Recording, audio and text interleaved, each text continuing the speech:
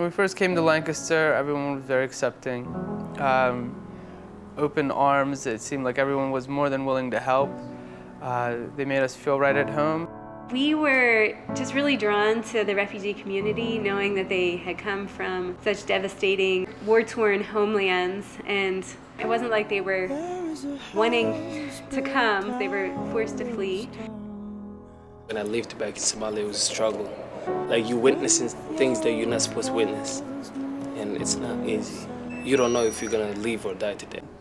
My dad wanted a better life for my brother and I, and with the situation in Iraq, with the war and everything, he knew there was no way that he could raise a family. We established Stroopies in 2008, and we were looking for a social enterprise that we could do here in Lancaster with our refugee friends. My name is Targam Al-Husseini.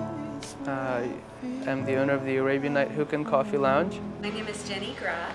My name is Abdallah Abdikani, and I'm from Somalia, East Africa. I was born in Iraq, and I came here when I was 4 years old. I personally think they have a lot to teach us about just really truly remembering what is important in life, relationships, family, time together.